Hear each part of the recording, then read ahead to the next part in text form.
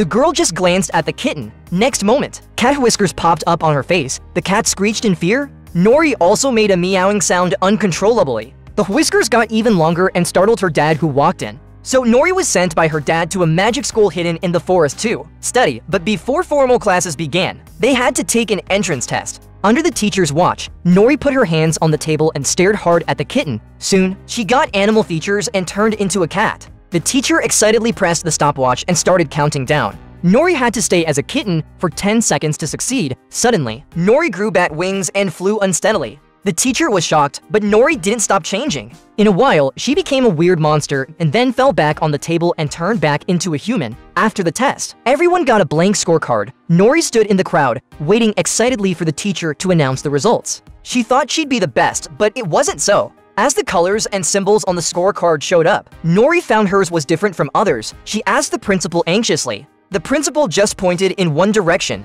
There was a simple wooden sign with UDM on it. Nori felt something was wrong, but she still followed the direction and found a strange entrance hidden in a remote corner. She gathered her courage and walked in. There she found 3 other classmates and a teacher. Welcome to the School of Upside Down Magic. So, UDM means... Upside Down Magic. Wow, congratulations. Turned out, Nori and 3 others were simply classified as losers. Upside down magic meant wrong and unteachable. Nori didn't get it. She tried to argue with the principal for their right to learn magic. But the principal refuted her by a piece of history and firmly believed that kids with upside down magic would be chosen by shadow magic and become world destroyers. To protect all human lives and safety, she had to keep them here until their magic powers disappeared and they became ordinary people. Nori thought it was ridiculous, so she secretly swore, do everything I can to get my magic right side up and become a real Fluxer. This meant Nori had to find a way to keep practicing magic in the right way. But reality was much tougher than Nori had thought.